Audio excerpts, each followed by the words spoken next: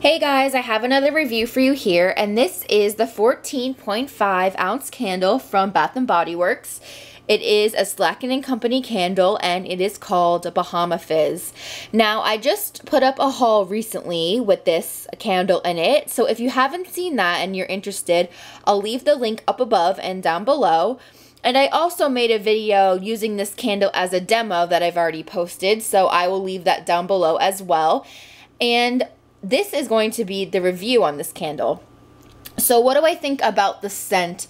Now, it smells good. I've already read off the description in the haul, so I'm just going to go off what my nose smells.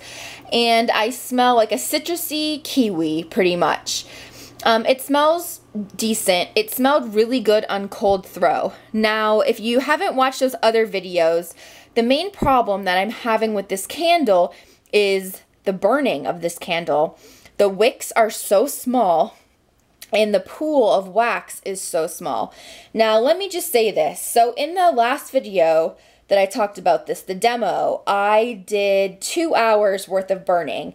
So if you want to see what 2 hours worth of burning looks like, go to that video. Now I've had this burning for 6.5 hours. Okay, 6.5 hours. You want to see what it looks like? Let me show you what this looks like. That is 6.5 hours of burning. Like I said before, this is probably the worst Slacken & Company candle I've ever purchased, and that's pretty bad. This has been seriously the slowest burning.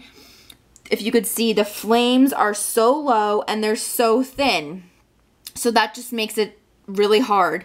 Now, if you can see on the side here, it's gotten that low on just the one side, and you can see like the lip over there. So you can tell just by looking at this over here that it, it's burning for a while. But other than that, this candle is just a nightmare. And like I also mentioned before, I actually am probably going to exchange it. Now, I've only had to do that once, but I'm serious, guys. If you have a candle or if you have this candle and this happens to you, go and exchange it, because the more people that go and complain, they're going to change the wicks. So yeah, I guess all I can really say is that the scent is good, but you can barely smell it just because the wicks are so low, the flame is so low and the wax pool is so small. Like, you would think that the wax would be like this far down, at this point, since I've been burning it for 6.5 hours.